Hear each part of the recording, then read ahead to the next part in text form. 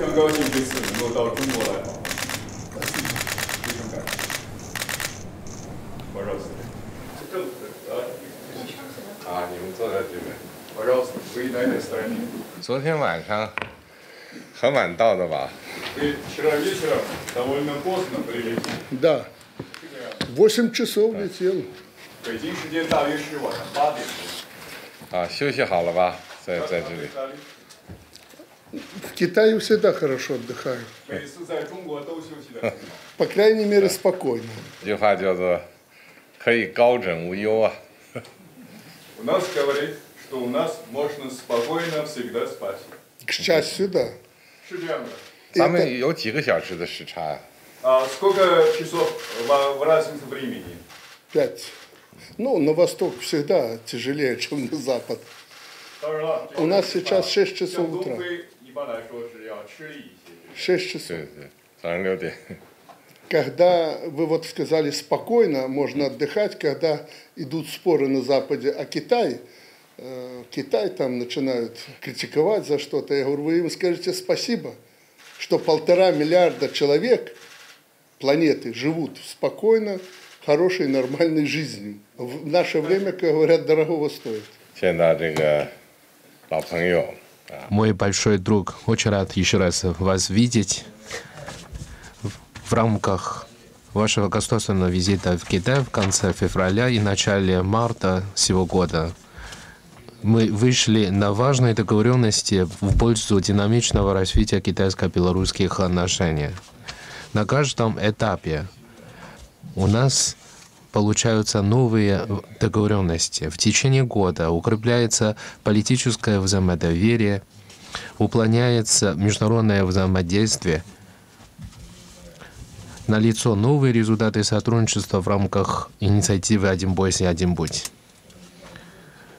Что касается инициативы «Один бойся, один будь», 10 лет назад данная инициатива являлась концепцией, а теперь более 140 стран и международных организаций присоединились к сотрудничеству в рамках этой инициативы. Под сильным руководством господина президента в вашей стране удалось преодолеть воздействие различных негативных факторов, сохранить социальную гармонию и стабильность, осуществить экономическое восстановление и рост, что заложило прочную основу для дальнейшего развития. Как вы отметили, для Китая сохранение стабильности и долгосрочного развития – это очень важно. И мы получили большие успехи в этой работе. В современном мире происходят титанические перемены. Возникают новые риски и вызовы. Много происходящего для нас является неожиданным. Китайская страна готова вместе с белорусскими партнерами укреплять стратегическое взаимодействие во имя создания сообщества единой судьбы человечества. Передаю вам слово. Уважаемый председатель, дорогой друг, я вам благодарен за эту встречу. Знаю, что вам в последнее время нелегко. Огромное количество встреч, международных встреч, не говоря о внутренней политике. Но я, вот обдумывая этот тезис, подумал, ну что ж, это бремя одного из лидеров нашей планеты, поэтому приходится терпеть. Поэтому я вам очень благодарен за эту встречу, за оперативность. Я сегодня рад с вами в дружеской обстановке обсудить актуальные вопросы сотрудничества. И как это всегда было между нами, высказать свою точку зрения на те или иные проблемы международных отношений. Развитие всестороннего и всепогодного стратегического сотрудничества Беларуси и Китая определено единством наших идеологий и самой логикой мировых событий и процессов, которые происходят сегодня. Наша встреча, как вы сказали, 1 марта стала во многом судьбоносной и задала динамику на весь год. С марта организовано более 120 взаимных визитов в Беларусь, Китай. Это разные визиты. И больше всего, что радует, это визиты, которые связаны с производством, торгово-экономическими отношениями.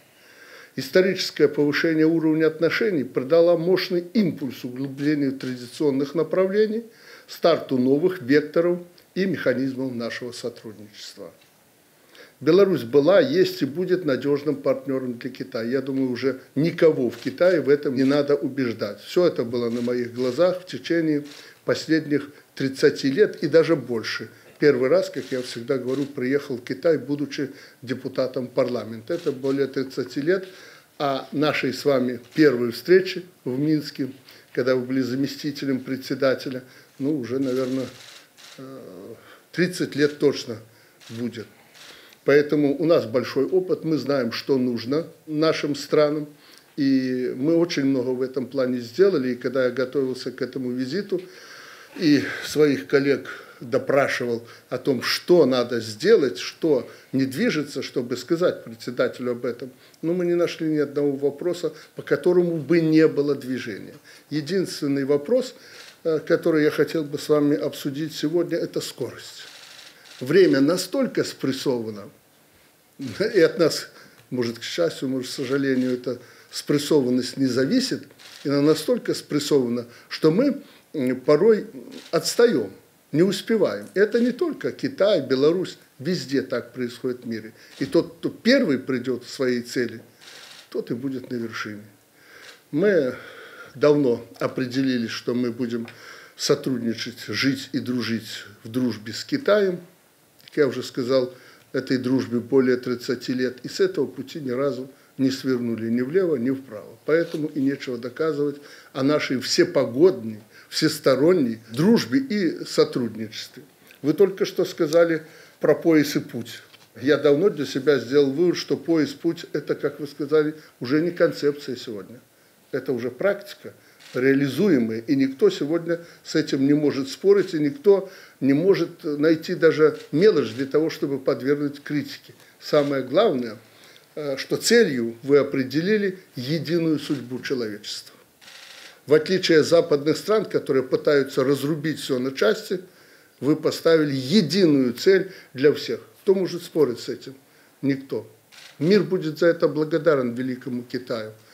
Мы очень заинтересованы, чтобы Китай был мощной державой, чтобы Китай развивался, и в этом не только наш интерес, прежде всего, конечно, наш, но прежде всего это интерес всей планеты, потому что здесь живет огромное количество талантливых, трудолюбивых людей.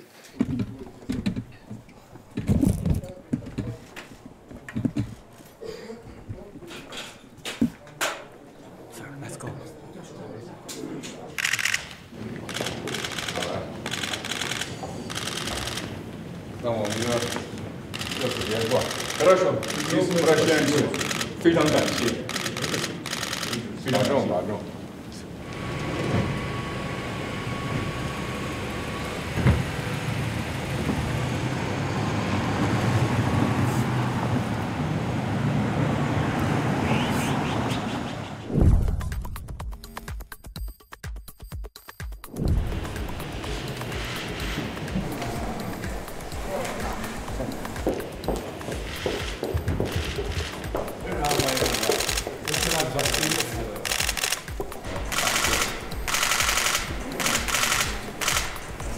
今年7月呢，我们在北京。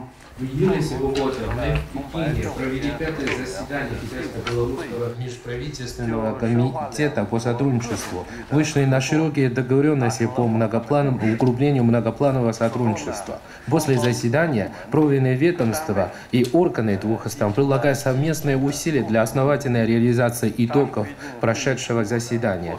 И отрадно отметить, что по согласованным нами вопросам достигнуты позитивные сдвиги.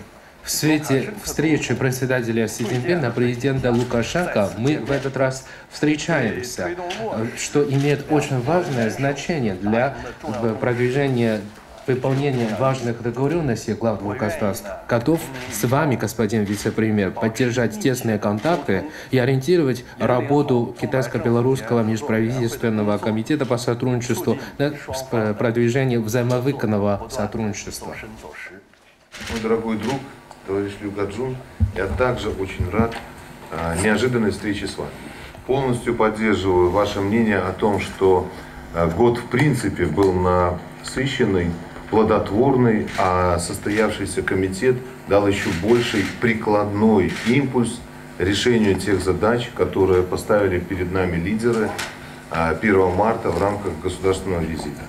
В первые дни весны этого года мы совершили исторический прорыв в развитии двухсторонних отношений. В первые дни зимы, в День Конституции Китайской Народной Республики, мы вновь обсуждаем приоритетные вопросы глобальной и двухсторонней повестки. Товарищ Си Цзиньпин сегодня очень точно охарактеризовал суть наших отношений, сказав о том, что всепогодное сотрудничество – это решительная взаимная поддержка во всех областях. Начиная с 1 марта взаимное посещение осуществило более 120 делегаций китайских и белорусских экспертов. В течение года были приняты программные, стратегические и прикладные документы. Мы подписали предметный план развития сотрудничества на 2023-2024 год. Мы подписали комплексную стратегию совместного промышленного сотрудничества. Мы подписали детализированный план совместного технологического развития. Все направления, как требуют от нас лидеры, все документы носят конкретный прикладной характер. Все направления направлены на достижение целей национального развития. Как экономист со стажем хочу на нашей встрече подчеркнуть о том, что Беларусь и Китай единственные в мире страны, на деле реализующие как целью развития страны повышение благосостояния их граждан.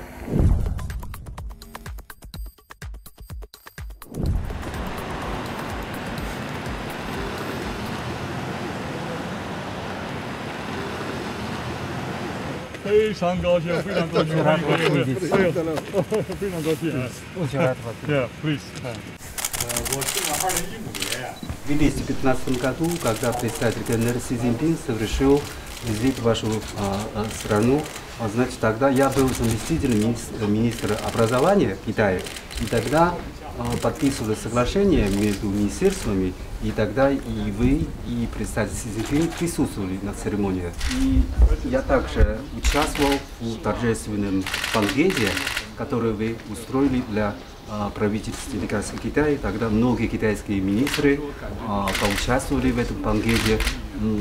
Он произвел на нас очень большие впечатления. И тогда действительно белорусские простые люди, минчане, они очень тепло поздоровались с нами, когда мы ходили по улицам, по Минску. И мы ощутили эту дружбу, прямо находясь на минских улицах. И сегодня, пожалуй, самые главные новости для всех китайцев – это встреча между председателем Кении Си Цзиньпином и вами, уважаемым президентом. И по плану сегодня состоится хоккейный матч, и многие наши молодые студенты-хоккеисты, они прошлой ночью не спали, они очень волнуются. Наш университет в разное время принимал более 70 глав государств и глав правительств стран. Но, пожалуй, это первый раз, когда глава иностранного государства сыграет в хоккейный матч, в хоккей с нашими студентами. Поэтому, ваше превосходительство, уважаемый господин президент, я хочу еще раз от имени всех преподавателей и студентов университета поприветствовать вас. Спасибо большое. Вы напомнили предысторию наших отношений. Одна из страниц связана с вами. Это очень приятно. Вы знаете Минск, вы бывали в Минске. Значит, нам легче будет уже в сфере образования интенсифицировать наши контакты. Мы действительно сегодня около 4 часов общались с председателем, моим очень хорошим и давним другом. Он вспоминал, молодец, я думал, он забыл, но он вспоминал, когда мы встретились в Минске впервые. Он был заместителем председателя и посещал Минск. И мне очень приятно было, что он помнит даже нюансы нашей встречи. Мы друзья с председателем, давние друзья, потому что мы одинаково оцениваем обстановку в мире и одинаково смотрим на мировые перспективы. Но после нашей встречи переговоры продолжаются в правительстве на уровне вице-премьеров. Все наши большие намерения договоренности надо приземлить, перевести в конкретные проекты. По поручению Си Цзиньпина и моему поручению вице-премьеры как раз этим занимаются. Нам надо усиливать коммуникации между нашими народами. И сегодня особый акцент на этом сделал председатель КНР. Коммуникации усиливать среди молодежи, между молодежными группами, между молодыми людьми в целом, потому что за ними будущее. Поэтому мы обсудили с ним вопросы студенческого обмена. Нам надо усиливать, интенсифицировать этот обмен. Нам надо расширять сотрудничество, не замыкаться только на биотехнологиях. Нам надо в области физики, химии, математики, интерес страны Китай есть, налаживать сотрудничество Беларуси и КНР.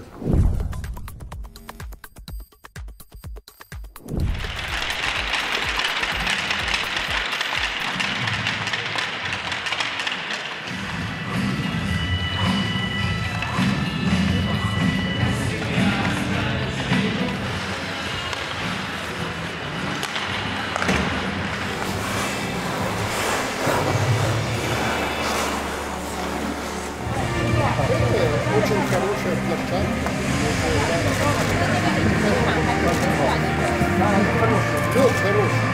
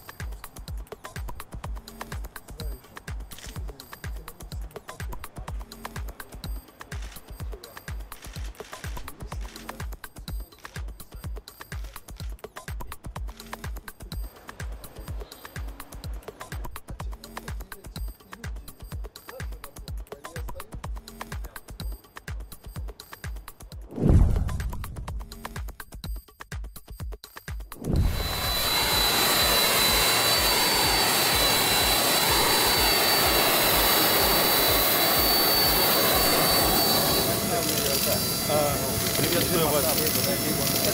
Для меня большая честь. Мы очень счастливы, что прибыли. Muchas gracias. Очень рады вас принимать. Добро пожаловать в ваше превосходительство в Малабу.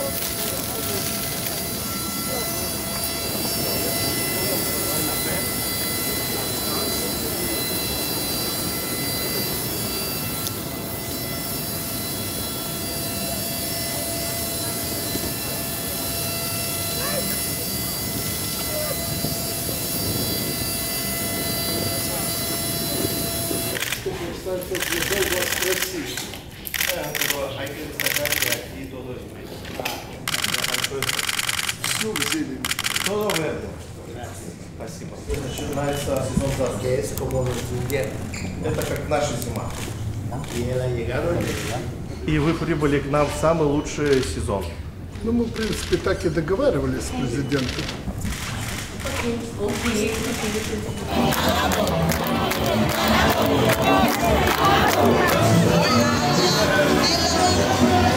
será vencido.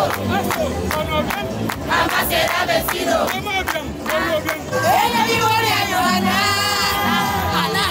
Ella vive en Johanna.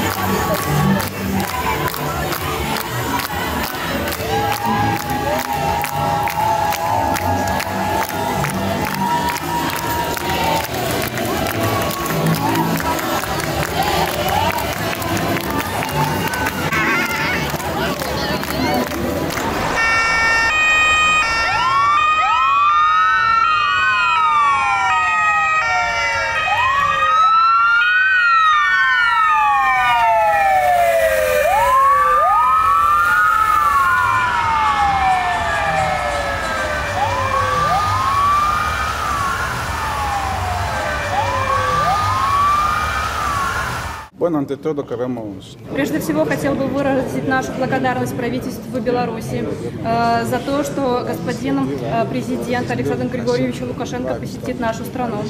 Этот визит, он в значительной степени усилит взаимодействие между нашими странами в различных сферах.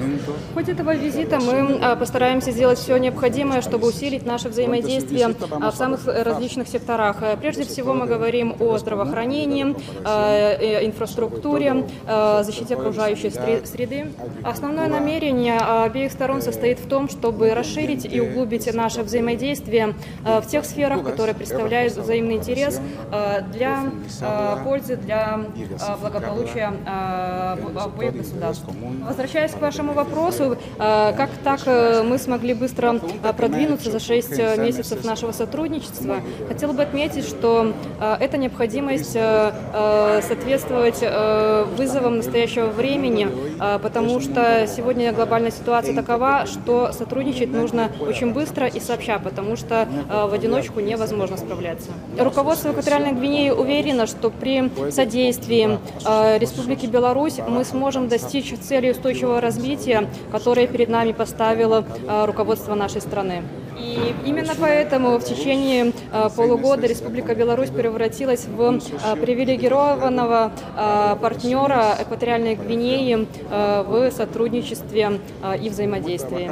И мы продолжим это тесное взаимодействие на благо обоих государств.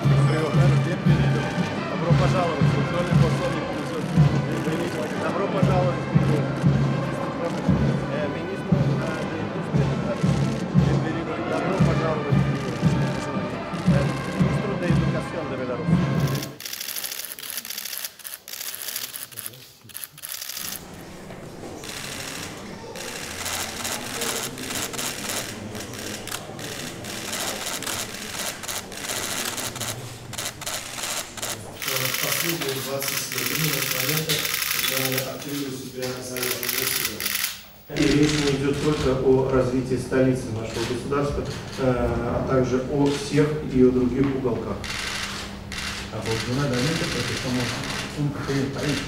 К счастью, мы маленькая компактная страна, поэтому можем распределить должным образом имеющиеся ресурсы. Господин президент, я бы не сказал, что вы маленькая страна, маленькая вообще не бывает. Вы действительно небольшая страна, но с огромными возможностями. Некоторые объекты, которые я увидел здесь, они просто потрясают своей красотой. И, знаете, я так подумал, что и нам бы сложно было построить такое. Но я сказал вашему вице-президенту одну вещь, с которой я, в общем-то, приехал сюда. Я считаю, что ваша страна, обладая даже такими богатствами, не должна импортировать то, что может производить сама. Я полностью согласен. Su Excelencia, Президента Беларусь. Его превосходительство, члены белорусской делегации, его превосходительство, члены делегации Экваториальной Гвинеи. Для нас является большой честью принять на территории нашей Родины такого великого человека, и мы не ожидали, что он в такой короткий период времени посетит нас. Прошло буквально пару месяцев с того момента, когда мы встречались в городе Минске, и в рамках этой встречи мы пригласили президента Республики Беларусь посетить нашу страну. И спустя очень короткий промежуток времени этот визит осуществляется. Мы считаем, что это своего рода подвиг прилететь сейчас в это время в нашу страну и реализовать вот это приглашение, которое мы сделали президенту. Поэтому мы очень благодарны и за это хотели бы в том числе вручить орден независимости нашей страны. Правительство и народ Экваториальной Гвинеи очень рады приветствовать вас, господин президент, в нашей стране. И я надеюсь, вы насладитесь нашей традиционной гостеприимностью. Большое спасибо.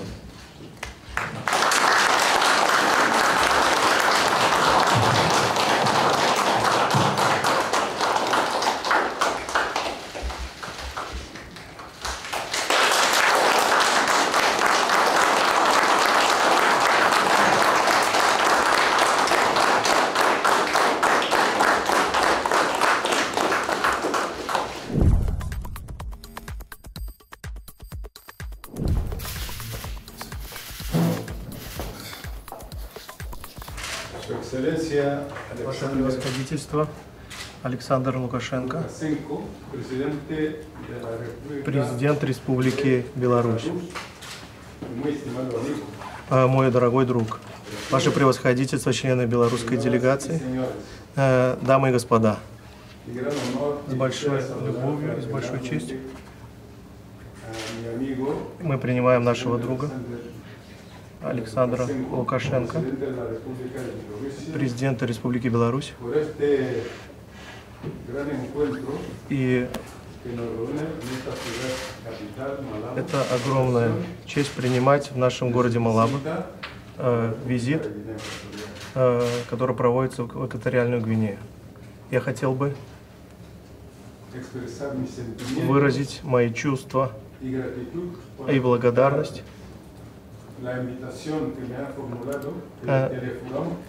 за приглашение, которое было озвучено. И спустя несколько месяцев после нашего пребывания в Минске, и мы очень горды тем, что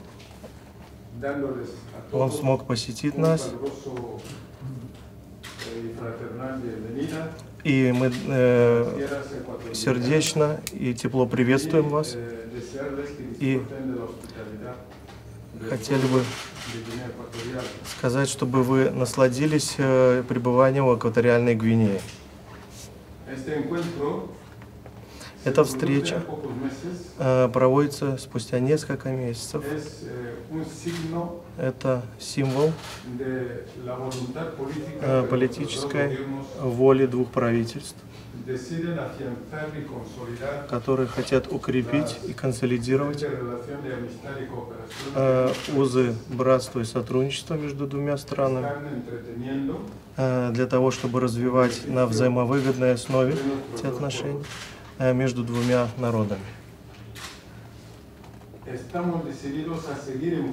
Мы решительны в том, чтобы придать импульс к созданию альянса Беларусь, Экваториальной Гвинеи, чтобы обеспечить устойчивое развитие и совместно противостоять глобальным вызовам,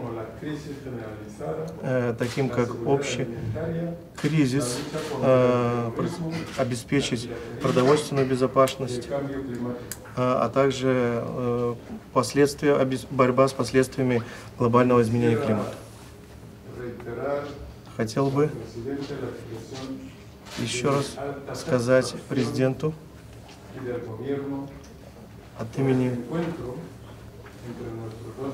от своего имени, от имени нашего правительства, удовлетворение от встречи между двумя правительствами. Мы хотим обеспечить развитие в рамках нашего двустороннего сотрудничества, двусторонних договоренностей. Мы очень благодарны за это сотрудничество двух стран, и оно основано на нашем желании, стремлении развивать, диверсифицировать и продвигать наше взаимодействие. Я уверен, что наш альянс Беларуси и Экваториальной Гвинеи будет твердо продвигаться, чтобы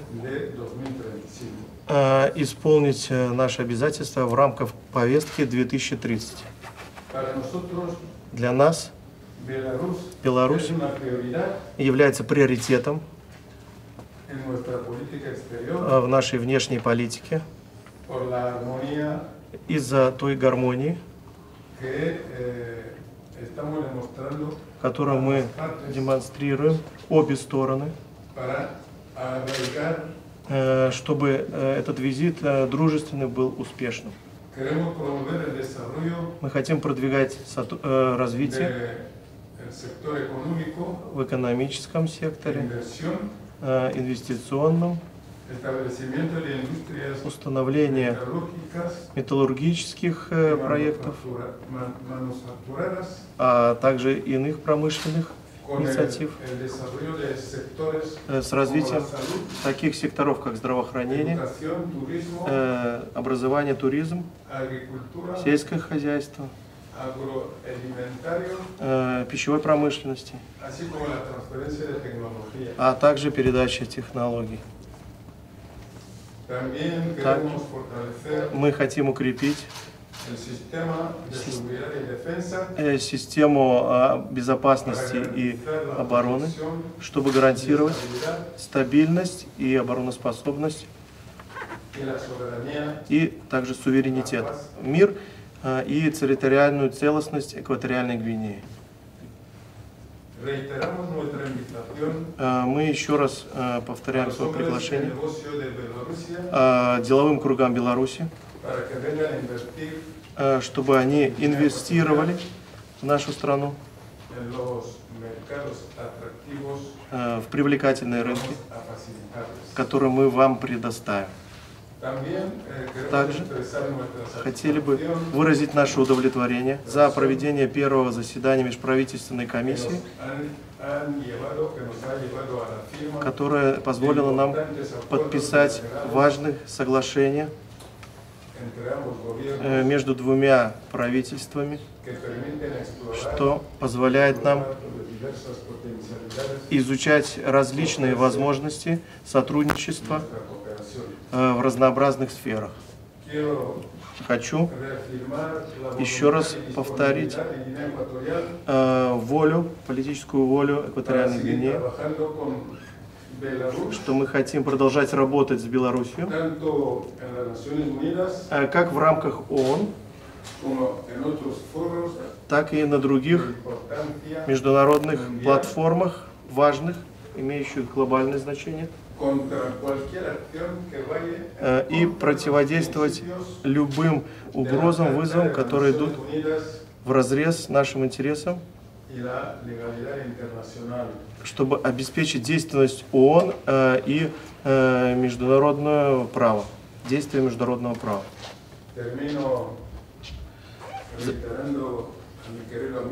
Завершая эти слова, обращаюсь к моему другу Александру Лукашенко с благодарностью за такую важную миссию, а также желаю благополучия вам и процветания народу Беларуси и всем людям. Большое спасибо.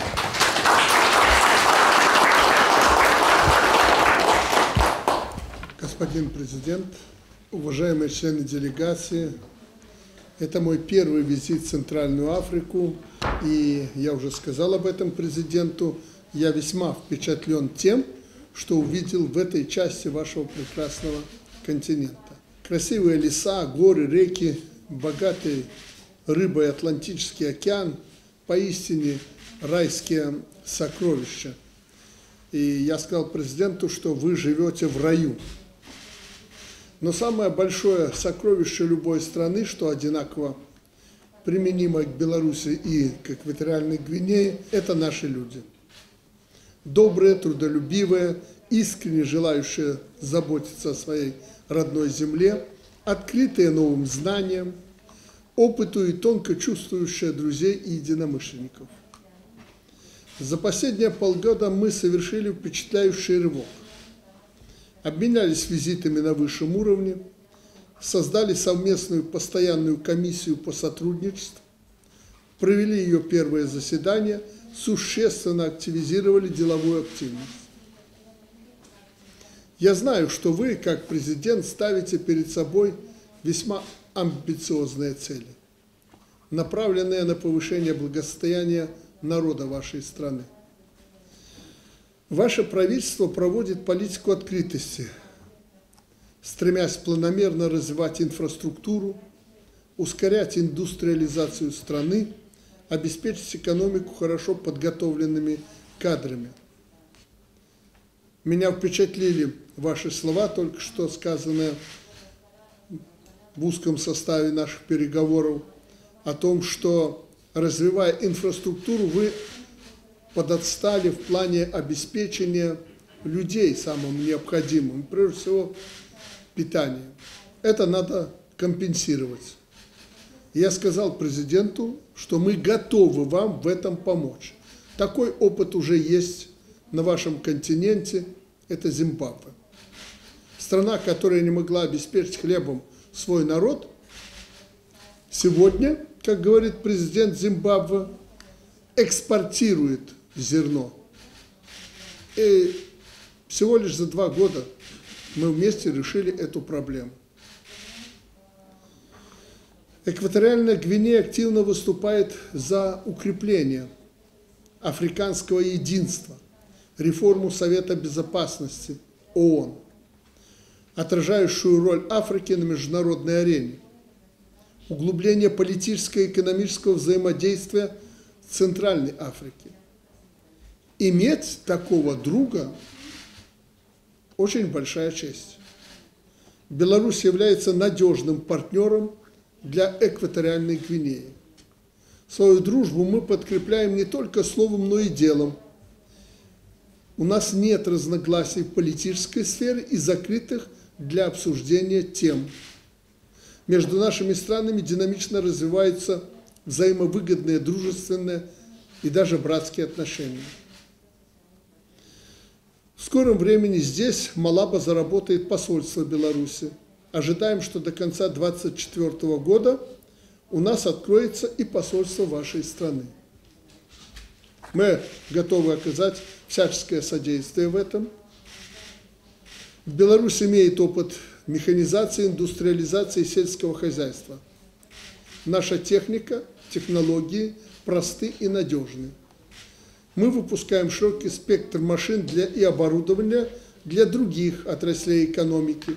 Уверен, что наша грузовая, автобусная, дорожно-строительная, коммунальная, пожарная, карьерная, лесозаготовительная техника будут востребованы при реализации поставленных руководством Экваториальной Гвинеи задач по улучшению социально-экономических показателей и повышению жизненного уровня населения.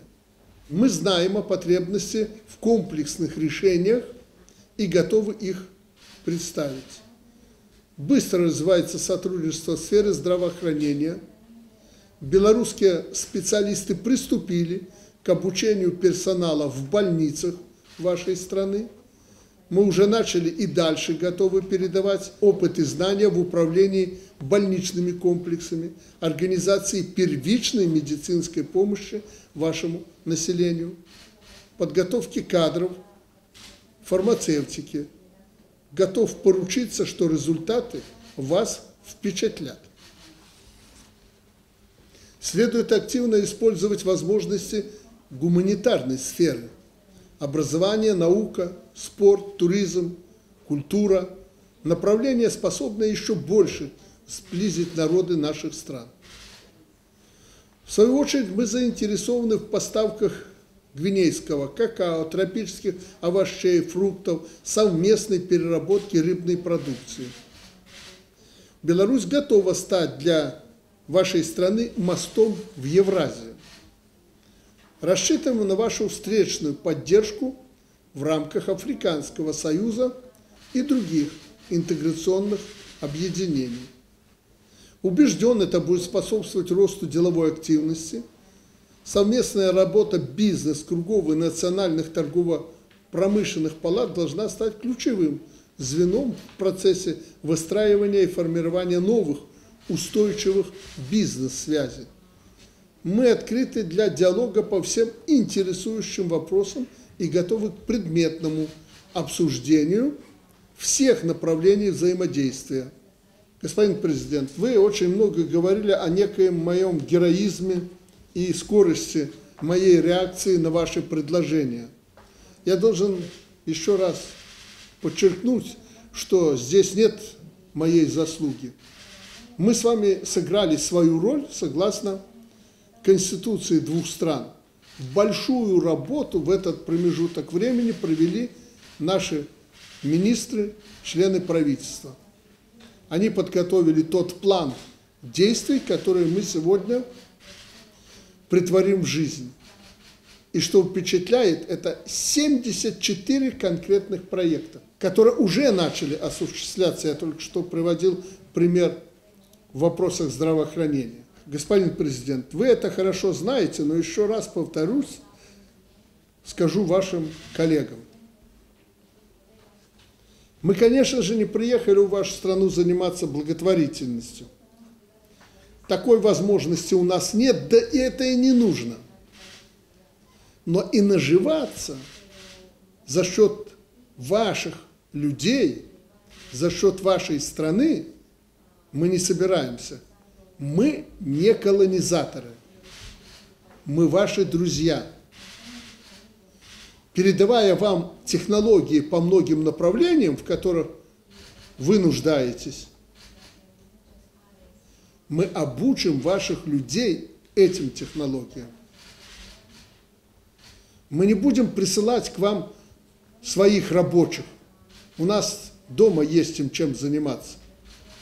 Мы пришлем сюда достаточное количество специалистов, будь то в сельском хозяйстве, промышленности, здравоохранении, образовании. А работать будут ваши люди.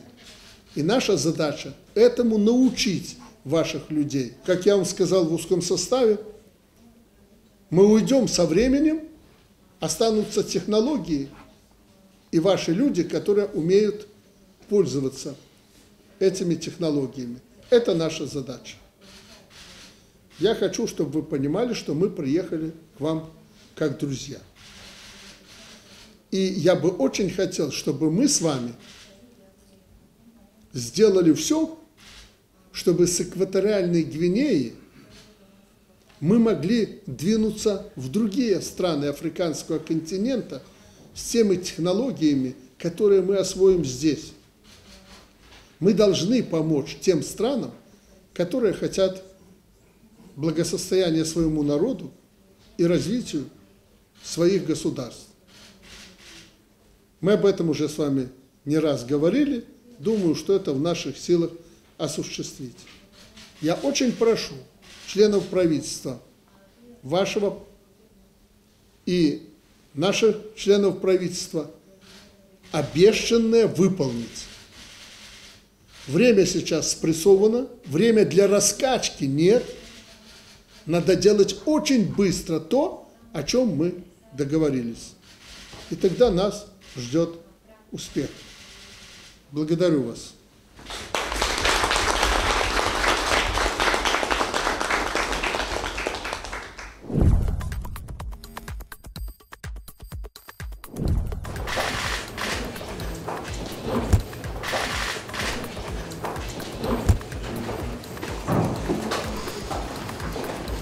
Министр образования Андрей Иванец и первый заместитель премьер-министра, министр образования Экваториальной Гвинеи Климента Энгонга Гема Оненге подписывают межправительственное соглашение о взаимном признании документов об образовании.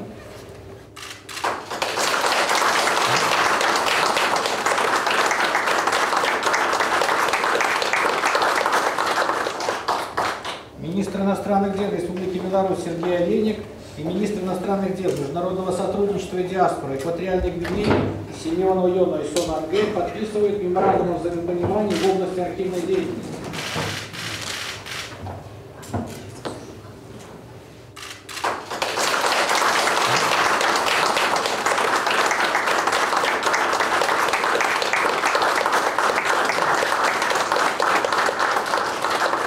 Объявляется подписание карты сотрудничества Республики Экваториальная Гвинея и Республики Беларусь. Документ подписывают президент Республики Беларусь Александр Лукашенко и президент Республики Экваториальная Гвинея Абианг Гема Басогу.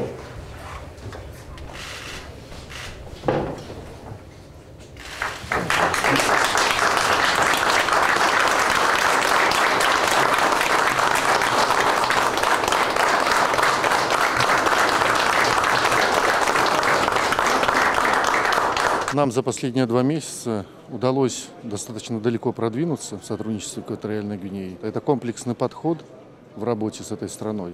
Это вся наша техника, которая выпускается сегодня системой Министерства промышленности, начиная от тракторов, заканчивая коммунальным хозяйством.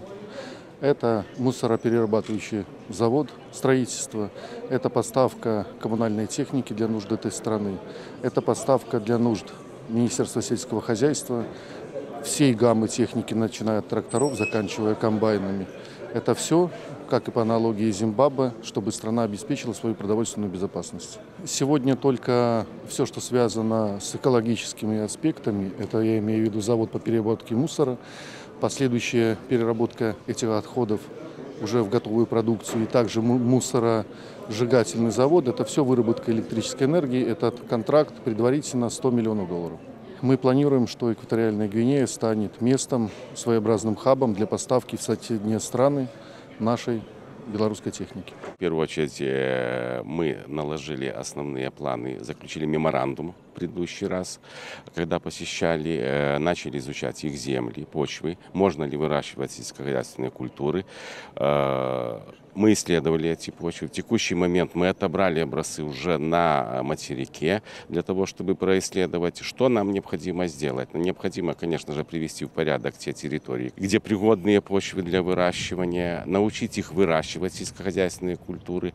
Для того, чтобы здесь их выращивать, необходимо в первую очередь это внесение минеральных удобрений после обработки почвы, ну и защита. Помимо этого, они хотят, чтобы мы оказали помощь в строительстве птицефабрики, одной на выращивание бройлера на поголовье 20 тысяч и также для производства яиц птицефабрики. Хотят чтобы эти птицефабрики кормились с построенного с помощью нашей, значит, комбикормового завода, ну и, соответственно, под это все необходимо вырастить сельскохозяйственные культуры. Помимо этого, есть намерение вообще в строительстве агрогородка, и мы предложили им даже такой центр, где будут обучаться их специалисты, проходить часть специалистов у нас, и затем уже своими силами, имея какие-то знания, продолжать обучение.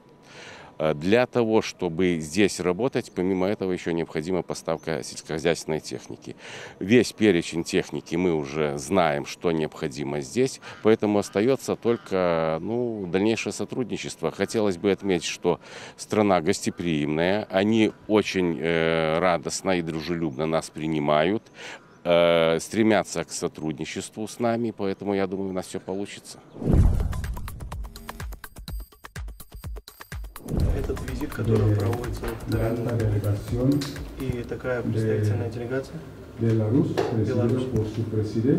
который возглавляет президент Республики Беларусь, спустя буквально несколько месяцев после нашего визита в Беларусь, в исполнении приглашения со стороны моего не только удивлены. Это реальность в экваториальной Гвинее. Мы подписали эти соглашения. И прежде всего серьезность, которая демонстрируется со стороны Беларуси для реализации договоренностей, которые были достигнуты. Я уже сказал своему другу, за что мы боремся в этот момент, за экономическую независимость. Мы преодолели уже политическую независимость, но все еще экономика продолжает оставаться сдерживающий фактор по тем преградам, которые у нас имеются в силу ряда факторов. Есть страны, которые не хотят развития страны, которые вводят нестабильность в нашу страну, которые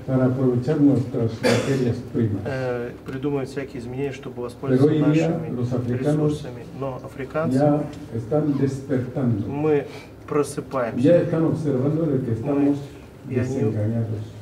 Мы видим уже, что нас обманули, разочаровали. И там, где мы имели надежду, мы не сможем ничего получить от наших предыдущих колонизаторов.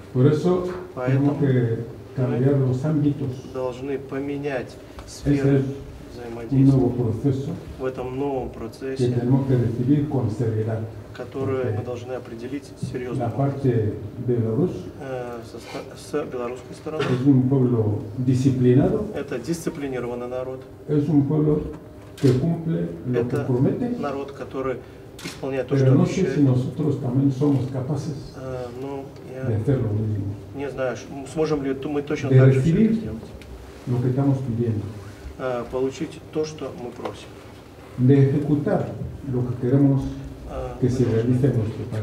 Выполнить то, что нам предоставляется в нашей стране. Наша менталитет, наша культура является частью тормоза нашего развития. Потому что необразованный народ, у которого отсутствует националистический дух, не может обеспечить развитие своего региона, своей страны. Поэтому я обращаюсь к своим гражданам, к своим соотечественникам, включиться в это сотрудничество, развитие с большой дисциплиной. Мы должны понять и научиться от нашей дружественной страны. Страна, которая является самодостаточной, страна, которая противостоит всем вызовам и угрозам, исходящим со стороны других наций. Страна, которая гарантирует свое самообеспечение. Это то, что нам необходимо. Мы должны разорвать нашу зависимость нашей экономики. Мы не сможем вырасти экономически, если мы будем нуждаться в импортируемых продуктах, которые производятся другими странами, которые через какие-то взаимные обмены, общие действия, они получают прибыль намного больше, чем. Поэтому я хочу поблагодарить моего друга Александра Лукашенко за эту расположенность, которую он имеет в отношении экваториальной Гвинеи.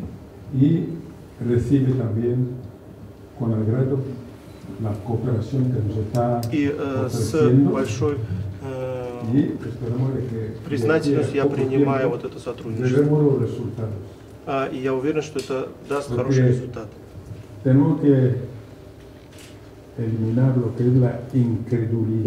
Мы должны избавиться от недоверия. Без доверия нет развития. Мы должны принимать решения серьезным. Большое спасибо моему другу от имени всего народа экваториальной Гвинеи.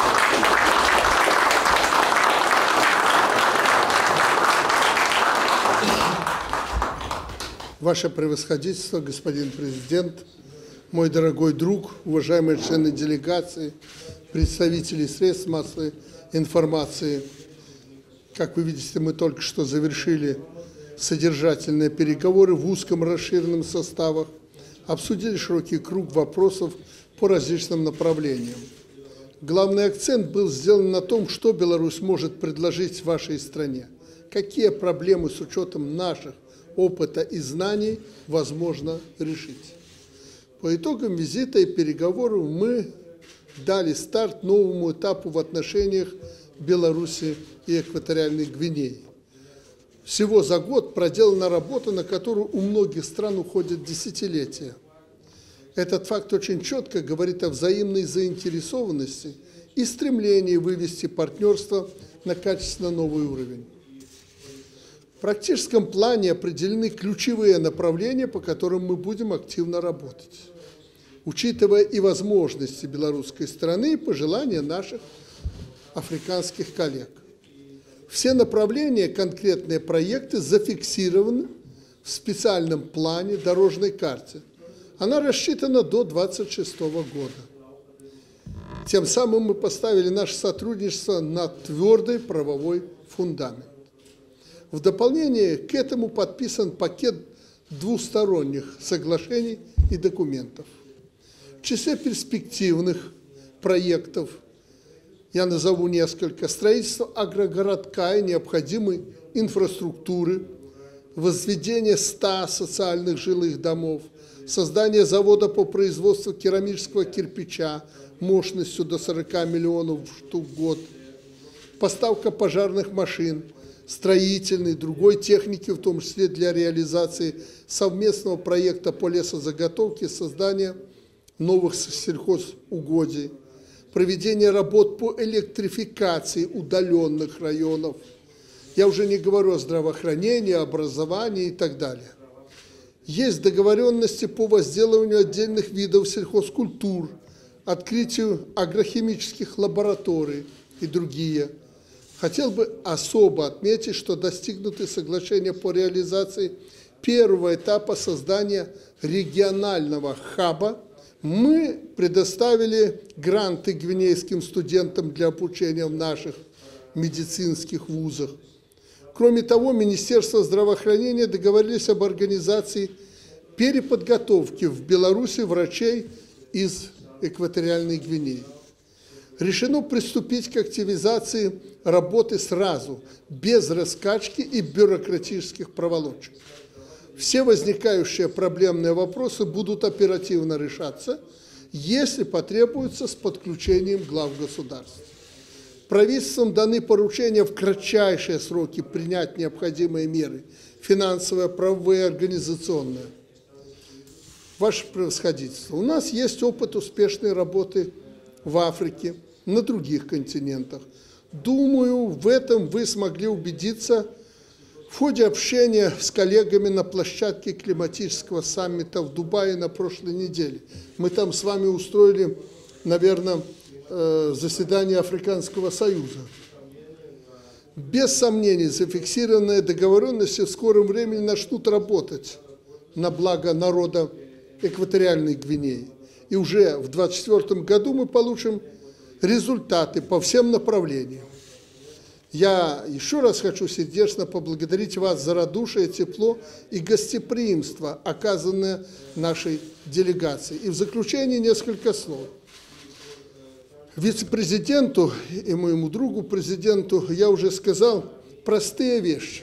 Гвинея, Беларусь и другие страны не должны импортировать то, что можно производить у себя. Страна не должна тратить валюту на закупки тех продуктов и товаров, которые возможны к производству в Экваториальной Гвинее. Аксиома. Второе. Когда мы встречаемся с некоторыми из представителей государств, в том числе и с моим другом с Экваториальной Гвинеи, я всегда говорю о технологиях. И некоторые, особенно с той стороны, начинают критиковать меня. Ну какие технологии? Ну не гигантская страна. Должен сказать, да, мы не гигантская страна. Но у нас достаточно тех технологий в сельском хозяйстве, в промышленности и так далее, чтобы Экваториальная Гвинея, воспользовавшись ими, на ступень или даже 2 ступени поднялась выше. И мы готовы не просто прийти и тут урвать какой-то куш, как это делали колониалисты в прошлом, а в результате нашего сотрудничества научить этим технологиям людей в Гвинее. То, что умеем мы передадим народу Гвинеи. То, что имеет народ Гвинеи, умеет делать, они передадут нам, в том числе и товары. Вот в чем смысл этого сотрудничества. Не думаю, что Экваториальной Гвинеи надо сегодня запускать космические аппараты в космос. У нас нет этих технологий по запуску. Мы производим космические системы, но по запуску нет. Ну и Гвинее это не нужно. Но то, что умеем делать мы, это им очень надо. И наоборот. Вот в чем смысл того сотрудничества на технологическом уровне, научно-техническом уровне. Еще раз хочу подчеркнуть. Президент это знает. Я хочу, чтобы и народ Гвинеи, и в Африке народы узнали. Мы не идем сюда, чтобы что-то урвать сиюминутно. Мы хотим с вами сотрудничать на взаимовыгодной основе. Не благотворительностью заниматься нам не нужна. Благотворительность ни со стороны Гвинеи, ни со стороны других стран Африки в данном случае. И мы тоже не собираемся этой благотворительностью заниматься. Это пойдет только во вред нашим народам. Мы будем сотрудничать во имя наших народов. Господин президент, я удивлен тому, что я увидел на этом прекрасном острове, ну, как мне уже рассказали мои сотрудники, на территории, куда мы завтра с вами поедем или улетим. Там еще чудесней. Надо совсем немного для того, чтобы это был действительно райский уголок. Хотя, как я сказал, вы и так живете в раю. Вы поставили перед собой грандиозную задачу. Я обещаю вам, как своему другу, что эту задачу мы можем решить. Все те проблемы, которые надо решать сегодня в Гвинее экваториальной, мы решали в Беларуси, начиная 30 лет тому назад. Нам это все знакомо. Поэтому мы к вашим услугам. Мы сегодня подписали документы, вы видели, которые носят общий характер, но в развитии этих документов мы уже зафиксировали, подписали, договорились о 74 конкретных проектах. Вот это подвиг, который совершили члены правительства Экваториальной Гвинеи и Беларуси, наши специалисты. 74 конкретных проекта, которые мы должны реализовать в ближайшие 2-3 года. Завтра начинаем копать землю в Гвинее и решать проблемы. Благодарю за внимание.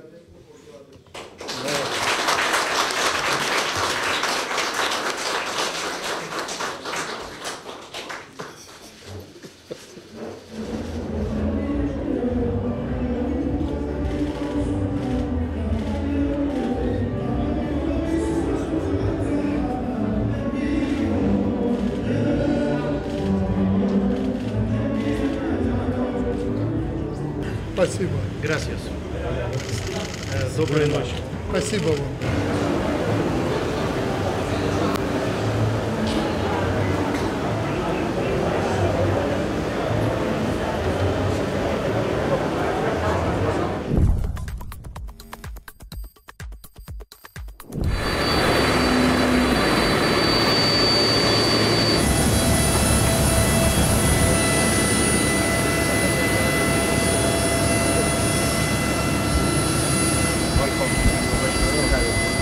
Это губернатор этой провинции.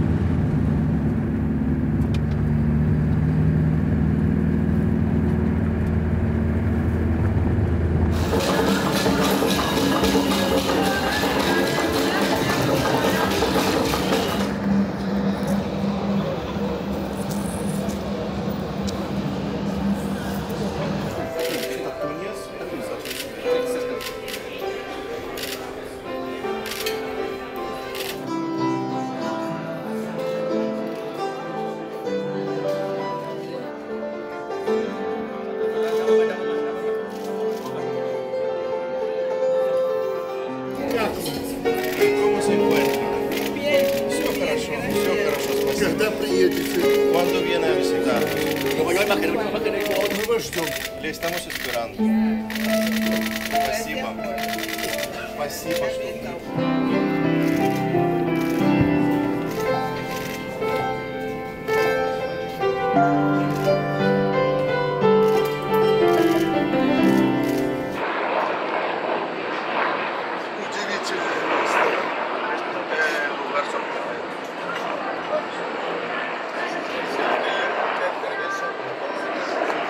Это река, которая протекает по всей территории.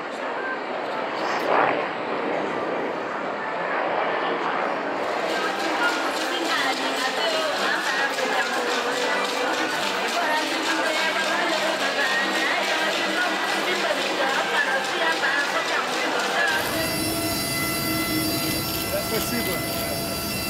Приезжайте. Приезжайте в Минск, обязательно.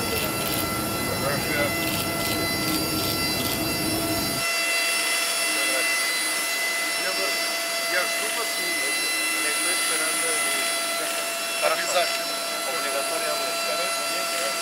Я скоро к вам приеду.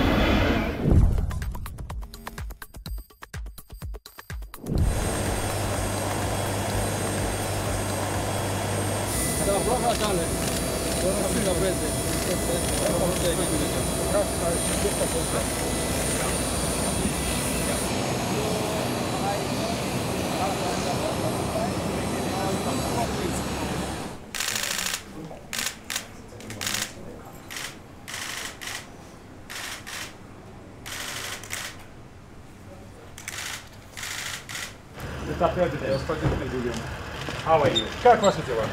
Welcome to Nairobi. Добро пожаловать в Найроби. Спасибо. Thank you so much. Thank you very much. Thank you very much. Thank you. Mr. President, welcome. Your Excellency, let me first, on behalf of the government and people of Kenya, to welcome you to Kenya.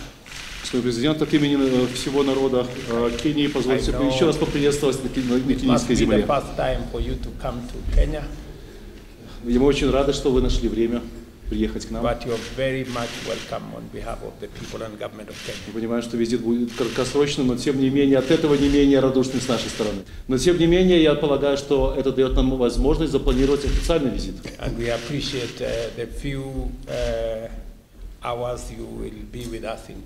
И, конечно же, мы очень рады, что вы нашли время посетить нас и быть сегодня с нами.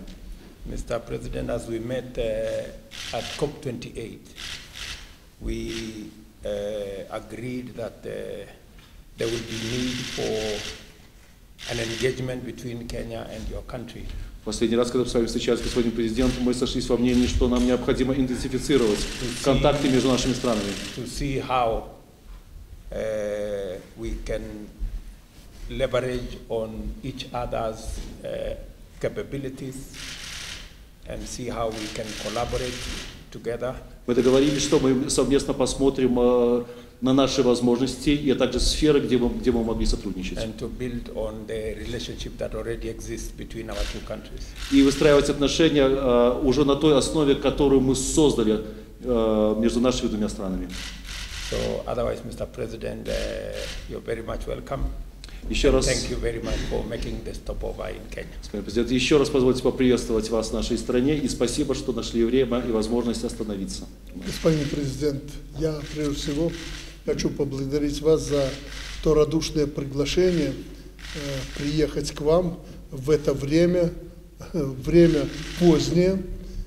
Мы с вами договорились в Дубае, что мы встретимся и обсудим наши первые шаги по установлению торгово-экономических и более тесных политических отношений. Первые контакты были действительно таковыми. Сейчас нам, я думаю, нужно определить направление дальнейшего нашего сотрудничества и выйти на некий план, конкретный план по этим направлениям нашего сотрудничества. Если мы хотим сотрудничать, я уверен, что мы такой план, дорожную карту сможем выработать, так как мы это сделали с другими странами африканского континента. Вы должны знать, господин президент, что если мы договоримся, мы пройдем быстро этот путь, потому что ваша страна очень важное стратегическое положение занимает в Африке. Вы во многом определяете политику африканского континента, и об этом мне рассказывал президент Экваториальной Гвинеи. Мы с вами приняли решение о том, что мы интенсифицируем наши отношения, значит, группы специалистов с нашей стороны, группы специалистов с вашей стороны обменяться должны визитами, близко познакомиться со странами и уже начертать этот конкретный план действий. Спасибо за приглашение с официальным визитом посетить вашу прекрасную страну. В то же время я хочу пригласить вас в Беларусь в удобное для вас время. Я буду рад встретить вас в любое время. Ну, думаю, в первом полугодии будущего года вы найдете такое время, чтобы приехать к нам в Минск.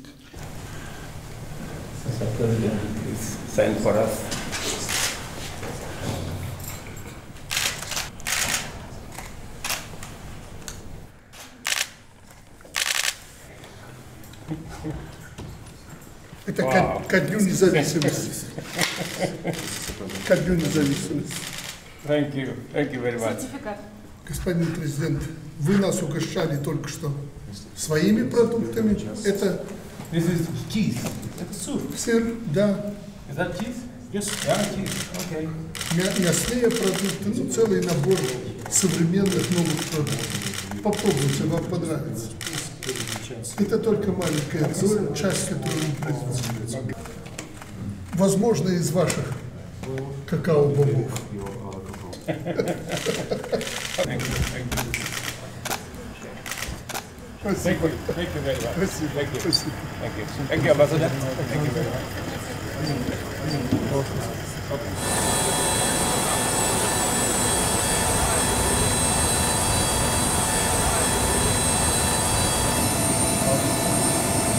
Have a nice time.